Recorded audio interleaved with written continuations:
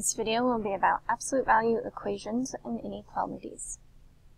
So when you're working with an absolute value equation,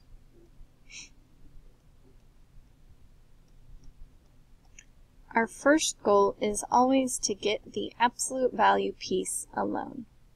The absolute value bars and everything in it need to be by themselves. So to do that, we start doing our opposites like we would with a normal equation. First, we would need to add 19 to both sides. Those would cancel each other out. 13 plus 19 is 32.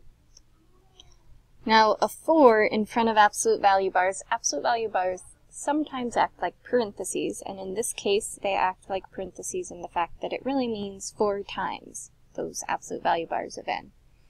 So, in order to do our opposite, we have to divide by 4. So now we have our absolute value of n by itself equal to 8. Now at this point, we have to do something kind of weird. I'm going to tell you what we do first and then why we do it. We have to split this into 2 separate equations. The first one will just look like the same equation with no absolute value bars. The second one, you will have everything on the left side the same. In this case, there's not much to change, but you'll see later on how you can have more stuff inside the absolute value bars. So everything on the left is the same, but the number on the right will become a negative. So negative 8. The reason this is because of the way absolute value bars work. If I were to plug in absolute value of positive 8, that's one of our answers, a positive 8. Absolute value bars take a number and either keep it positive or make it positive. We're already positive, so we stay positive 8. But I could also plug in a negative 8, and that also comes out when we apply the absolute value bars as positive 8.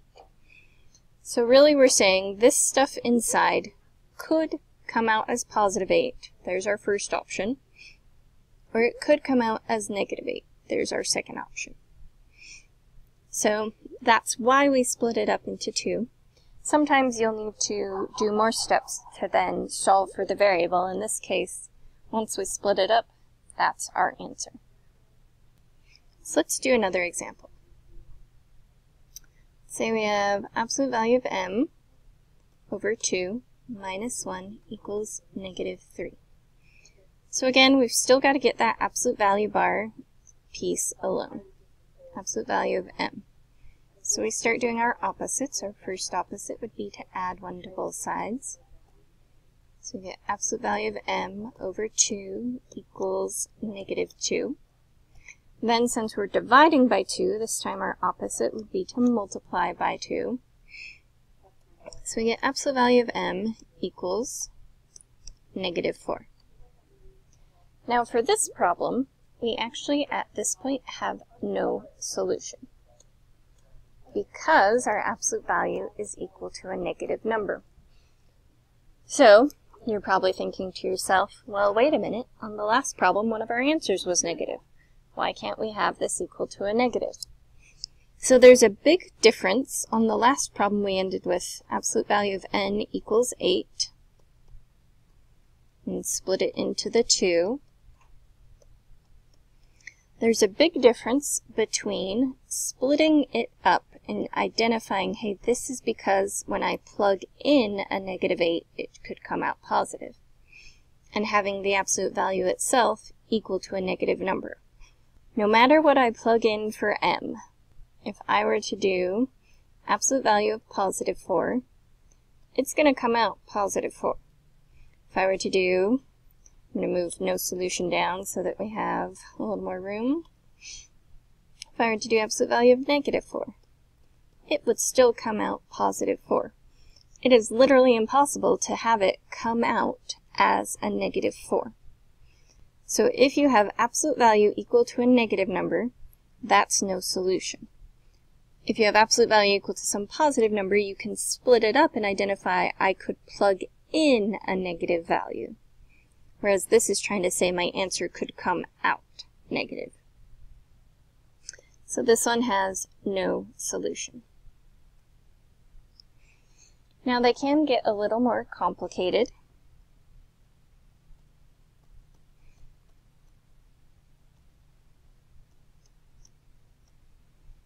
Say we have absolute value of 2x plus 9 equals 26.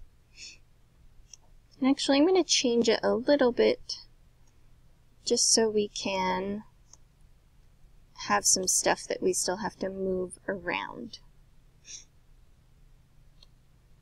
Say we have 2 absolute value of 2x plus 9 plus 4 equals 26. So we would still have to get this whole absolute value piece alone.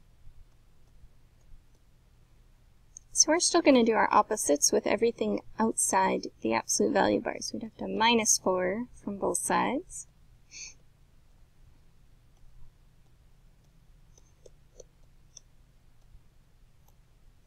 (26 minus 4 is 22.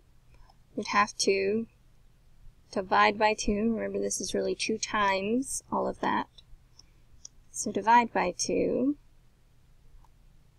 which gives us absolute value of 2x plus 9 equals 11. So now we have to still split this up into 2 equations. Our first equation, we leave the left side alone and leave the right side alone. It's exactly like what we had above, except no absolute value bars.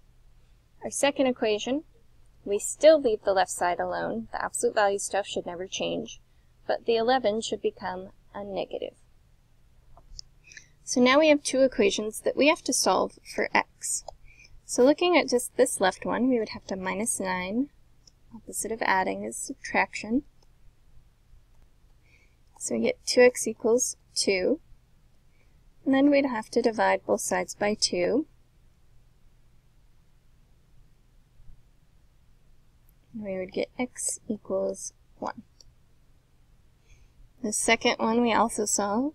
We still minus 9, but since it's a negative 11 minus 9 gives me negative 20.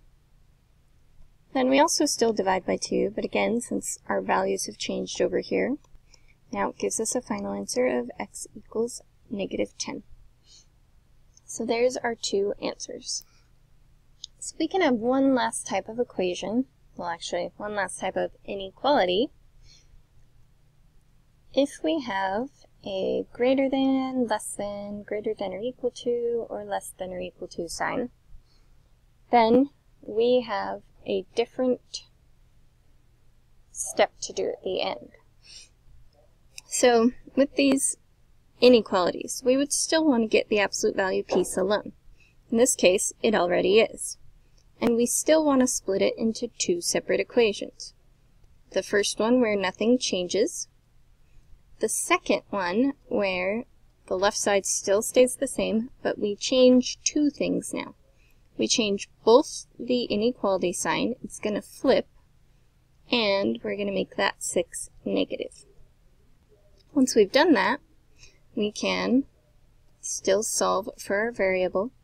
D would be greater than or equal to 4. Minus 2 on the second one. That D is less than or equal to negative 8. Now with inequalities, we can also draw this out on a numbered line. This is really an answer including a whole group of numbers. We want everything bigger than 4. That could be 4.5 or 5 or 5.13 or 6 3/4. There's a whole lot of ways to list the answers. So a number line will show you the whole grouping of our answers. So let's say this is 0, 1, 2, 3, 4, 1, 2, 3, 4, 5, 6, 7, 8. So in order to graph this, we have to learn some stuff from our symbol itself. The symbol will tell us 2 things. It'll tell us whether to use an open or a closed circle, and if we should shade to the right or to the left.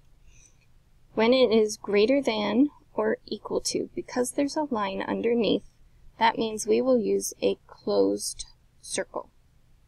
If it had been only greater than or only less than, use an open circle.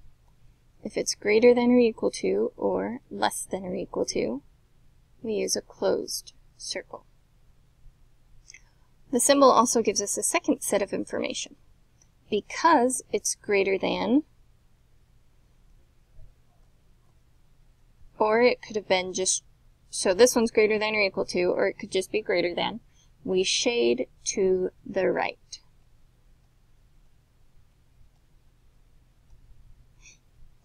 So we're shading in this direction.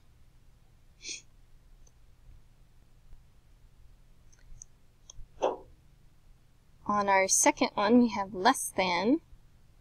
So less than or equal to means still use a closed dot. -8 is all the way over here. And because it is a less than symbol, we shade to the left.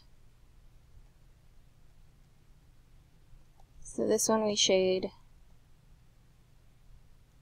to the left.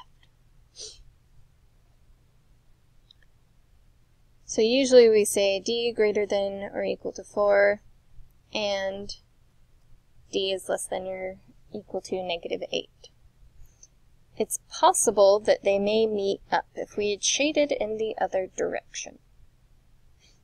If we ended up with an absolute value where we made our number line, and let's say we had an open circle, so this one I'm just making up. I don't have an actual equation to go with it. We had an open circle at 3 and an open circle at 3, 4, -5. And let's say we shade to the right here at -5 and shade to the left at -3. They eventually meet up. So this one would have been x greater than -5. We're shading to the right. This one would have been x less than 3. Sometimes when you're shading and it comes up in between, they write this as one giant inequality. So the bigger number, that's going to stay the same, x less than 3.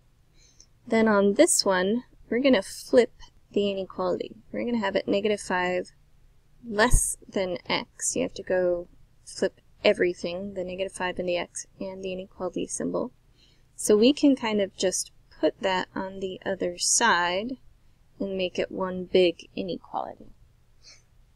So it is possible to represent the inequality that way. Usually you can figure out if you need to write it that way after you've drawn the graph to see if they meet or if they go in opposite directions.